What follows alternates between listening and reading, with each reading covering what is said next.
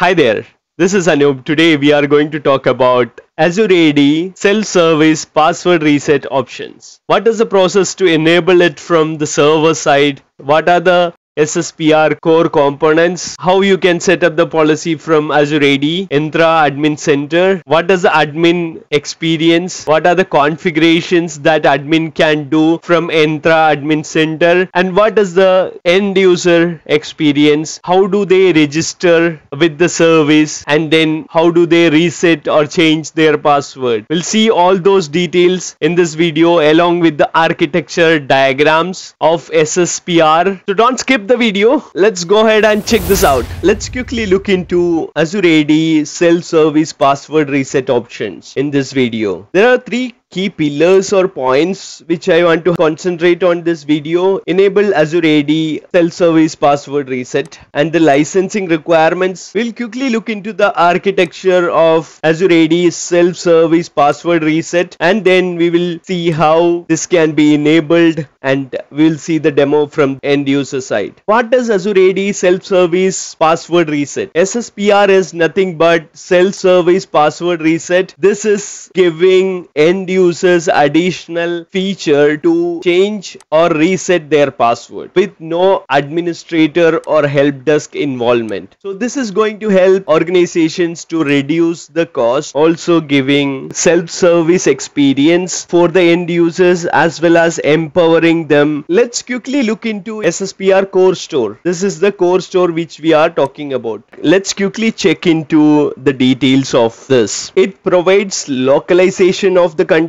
of the website. So depending on the language, German, Dutch, French, any other language which you can specify in the policy, and it will check whether the user account is valid or not, what organization does this user belong to, and then it will also check whether the password is managed from the cloud or on-prem. Let's go to the next slide. Let's look into prerequisites and license requirements for this. To enable this policy from Azure AD, you need to have global administrator or authentication policy administrator privileges. This is the one which I was talking about. If you have this privilege, if your admin has this privilege, then he can enable SSPR for your organization. And then licensing requirement is very important to understand. At least you need to have Azure AD Premium P1 or P2 license. EMS license comes with Azure AD P1 or P2, and even Microsoft Enterprise or Business license comes with P1 or P2. And from end user perspective, this is the URL they need to use to reset or change the password. This is the shorter version of the URL, SSPR, and the full version is passwordreset.microsoftonline.com. Hopefully this is going to change soon to cloud, as we discussed in one of our posts. I will link that post to the description of the video. Now let's go to the next slide. This is the high level architecture that Microsoft provided in their documentation. Over here you can see send request for self-service password reset. This is where user is sending a request to self-service password reset service in the cloud in Azure Active Directory. And then second step is SSPR configuration will be validated by Core Store service. That is the arrow over here. And then it goes to the third step, as you can see over here. Authenticate authorized request per policy. So it will validate against the policy which you have configured. We'll see the policy details in a bit in the demo, and it will authenticate. After the authentication, user will send new password to SSPS service. Okay, that is the fourth step. And then fifth step is the cloud password protection. Checks whether the password is complex enough or whether the password is commonly used password, easily guessable password, etc, etc. Then depending on that, it will accept the password. And these are the other parts. If you are managing the passwords from on-prem, these are the parts related to that. It goes back to domain controller, as you can see over here, and then evaluate on on-prem password policy, agent reset the password in Active Directory, etc., etc. This is a very high level architecture view flowchart of self-service password reset. Let's go to the next slide. This is another view where you can see password management on-premises protection. Some of the services are still cloud. As you can see, this one is cloud and main services are over here. It is part of Azure Active Directory domain services and it has 7 steps as you can see over here. Not going to cover the entire flow over here. You can pause the video and check this out, and I will add more details in the description of the video, so do check that out. Let's go to the next slide. In the demo, what we are going to see is Azure AD portal, where we will set up the policy for password reset, and then we will look into end user experience, how to register, how to reset the password, etc., etc. So this is the end user side of things using passwordreset.microsoftonline.com. It is asking to enter the username. I am entering username and it is asking to enter the characters in the picture. Click on next. This is end user side of things. Clicked on next and it says, we are sorry, we cannot reset your own password because password reset isn't properly set for your organization. Now it is asking to contact your administrator, enable this password reset option for the end users. So this is the default experience if you have not enabled password reset, SSPR. Now let's head over to Azure Active Directory and check how we can do this. This is Azure Active Directory portal, Microsoft Entra Admin Center, and under this you would be able to see password reset option. If you expand, protect and secure, you can see password reset option over here. Click on that. It will give you password reset properties page. Now the self-service password reset is enabled to none. That means it is not enabled. You have two options over here. One is selected list of users or all users. All users is straightforward. You just need to click on this all and then save. I'm not going to do that. I'm going to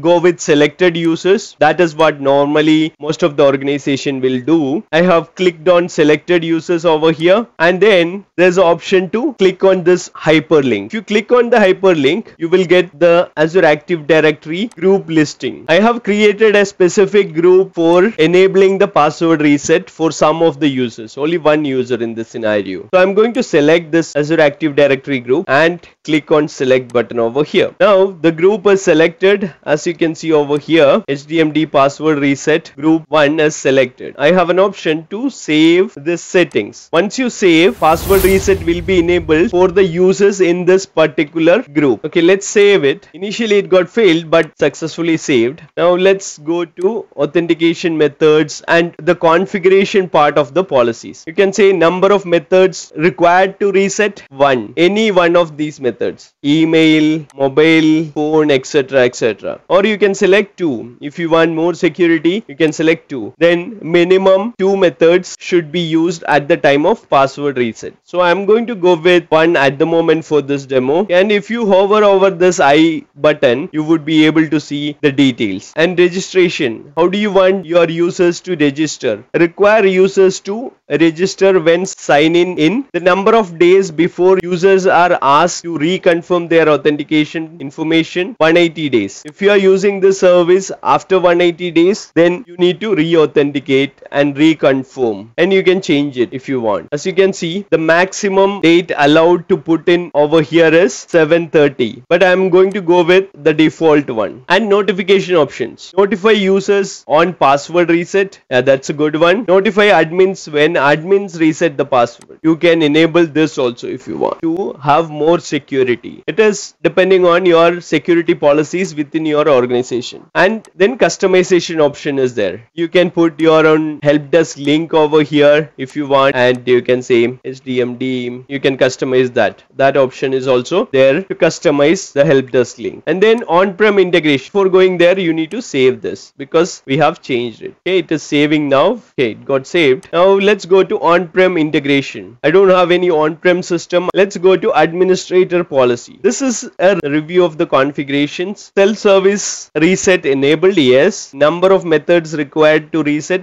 we kept as 1. We can configure 2 also if you want. Methods available to administrators, email, mobile phone, mobile app code, etc. And then there are audit logs if you want to check audit logs, and you can see if there is any password reset initiated, etc, etc. Over here, if you click on that, you can see the failure, what failed, when it got failed, etc. Usage and insight, dashboard kind of information, you can get it over here. 76 of your organization isn't capable for this. 88 of organization isn't capable. Users capable of self-service password reset, none at the moment. This is the registration information. And then go to usage. Go to usage and check what is over there. Last 7 days, you can see all the graphs over here. Single factor authentication, multi-factor authentication used within the organization. So this is very useful information. Now since we have enabled this, let's head over to user portal and check. Enter the username as we did for the last time and enter the code from the picture. Click on next, then we will see what is coming. It says you cannot reset on password because you have not registered. This is different error message than the first one. Register for your self-service reset. Click on the link which is available over there. That will take you to the Microsoft documentation page, and in the Microsoft documentation page you can see open web browser on your device and go to security info page. That is where you need to add additional security information. You need to log in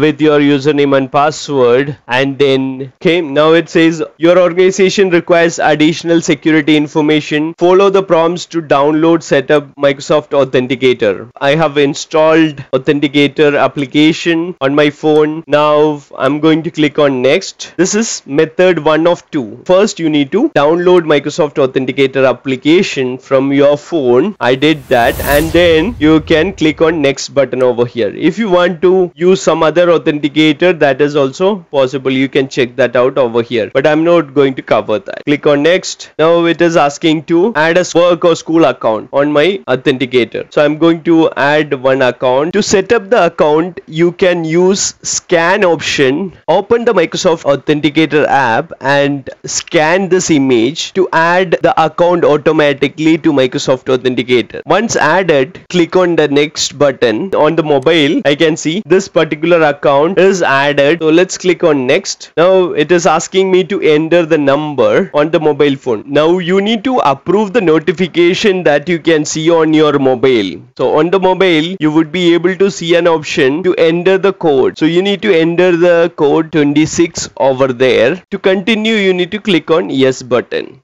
Okay, it is approved now. Notification approved, you can see over here. So that means security enhancement is done now. The SSPR registration process is going to start now. I need to enter the phone number over here. Okay, I have entered the phone number. Now it is going to send me a text code. I need to authenticate with that also. This is 2 of 2 method, as you can see over here, to secure my account. Click on next. That's going to give me the verification code. I'm going to enter that. Click on next. After entering the verification code, your phone was registered successfully. So that means my phone is ready for the password reset, authentication, etc. Second authentication process. Now click on next to continue. Success, as you can see over here. Good job, you have successfully set up the security info. Choose done to continue.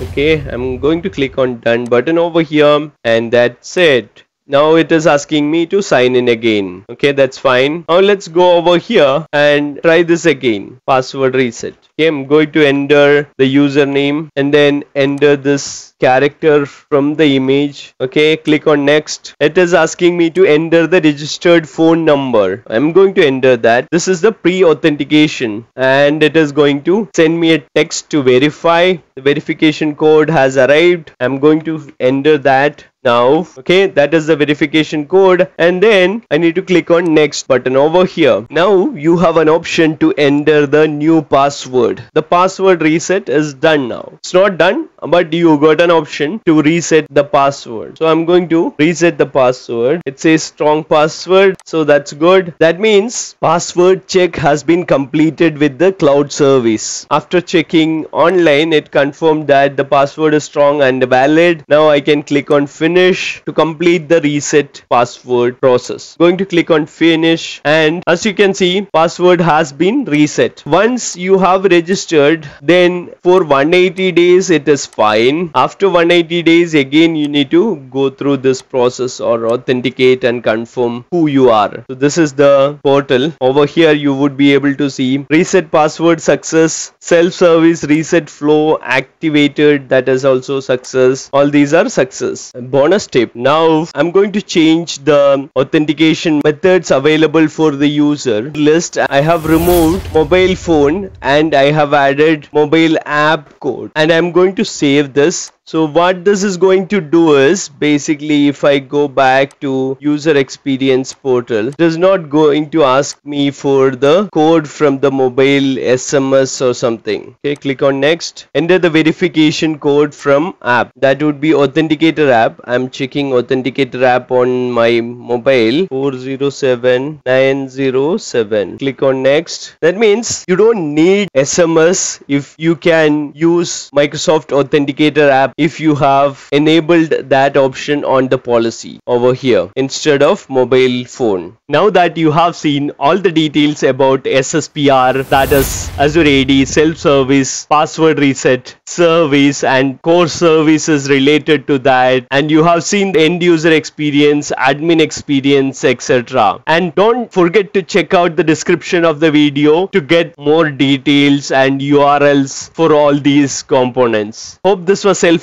Thank you all for watching. See you around.